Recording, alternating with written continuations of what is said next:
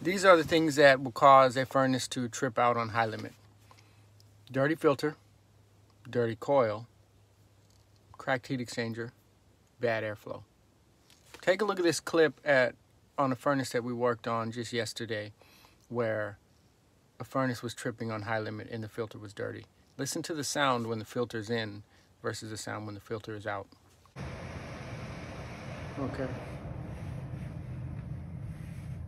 Do you hear that? Yeah. That right there shows you how hard it is to get air when the filter is dirty. That furnace is going to overheat because it can't get air. So sometimes a high limit is simply a matter of just a dirty filter, so change your filters. The next thing you need to do is make sure that you don't have a duct that's cracked. You need to make sure, not cracked, crushed or restricted. So make sure the return duct is not smashed and the supply duct is not smashed or restricted or too small, anything that causes bad airflow. You need to make sure that there's not a piece of furniture in front of the return. Check the evaporator coil, make sure it's not dirty. You need to clean that.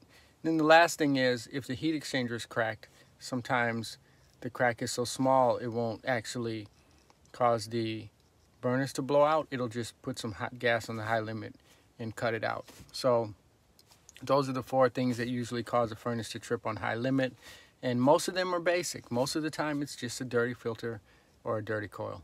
All right, that's your tip for today. Don't forget to subscribe. Leave a comment if you have another question. Hit a like and tell people about this channel if they're trying to learn about heating and air conditioning. Have a good day.